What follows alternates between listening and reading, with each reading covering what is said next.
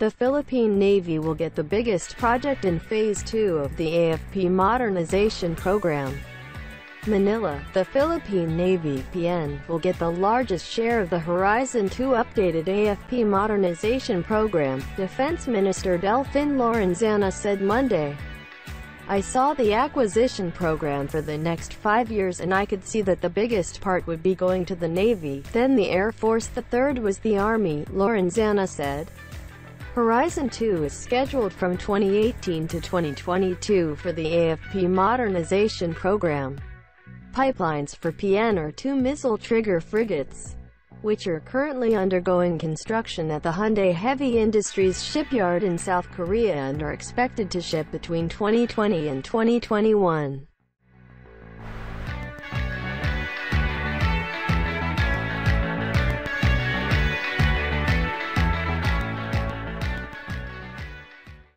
Two Augusta-Westland AW-159 Wildcat anti-submarine helicopters, which are scheduled to be delivered in 2019, and 3 more multi-purpose armed missiles, the Spike-er, which is currently undergoing a bid. Lorenzana said allocating more modernization projects to PN was only correct because there were still large gaps in their capabilities. "I have always believed that the Philippines as an archipelagic country must have a good navy, a credible navy, and even look back at our history, since we were independent. The strongest armed forces in the armed forces, Philippine Navy, because our country is an archipelago," he added. Read more at Update.ph.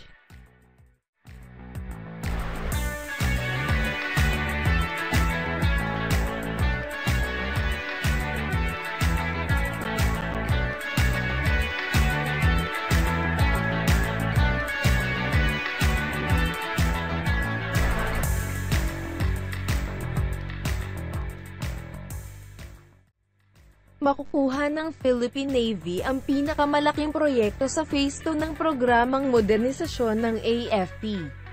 Ang Philippine Navy (PN) ay makakakuha ng pinakamalaking bahagi ng Horizon 2 updated AFP Modernization Program, sinabi ni Defense Minister Delfin Lorenzana noong Lunes. "Nakita ko ang programa ng pagkuha para sa susunod na 5 taon at nakikita ko na ang pinakamalaking bahagi ay pupunta sa Navy, pagkatapos ang Air Force, ang ikatlo ay ang Army," sabi ni Lorenzana. Ang Horizon 2 ay naka-schedule mula 2018 hanggang 2022 para sa programang modernisasyon ng AFP. Ang pipelines for PN ay 2 frigates na nag-trigger ng missile. Nakasalukuyang sumasailalim sa pagtatayo sa pangangalakal ng Hyundai Heavy Industries sa South Korea at inaasahang ipapadala sa pagitan ng 2020 at 2021.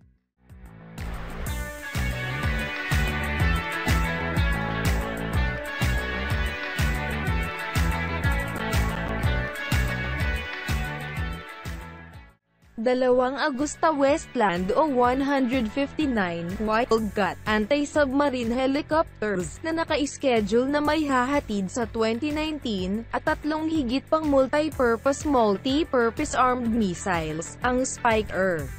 Nakasalukuyang nagsasagawa ng bid, sinabi ni Lorenzana na ang paglalaan ng higit pang mga proyekto ng paggawa ng makabago sa PN ay tama lamang dahil may mga malalaking puwang sa kanilang kakayahan. "Palagi akong naniniwala na ang Pilipinas bilang isang bansa ng arkipelago ay dapat magkaroon ng isang mahusay na Navy, isang kapanipaniwala Navy, at kahit na tumingin sa aming kasaysayan. Dahil kami ay malayang, ang pinakamatibay na armadong puwersa sa Armed Forces, Philippine Navy, dahil sa ating bansa ay isang arkipelago," dagdag na. Magbasa ng higit pa sa Update.ph.